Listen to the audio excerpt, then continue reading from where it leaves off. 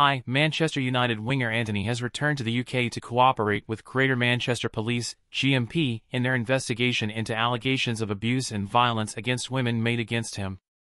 The complaints were submitted by his ex-partner Gabriella Cavallan, and additional allegations have emerged from other individuals. Antony had previously voluntarily met with police in Brazil but has now agreed to provide his phone to aid the investigation.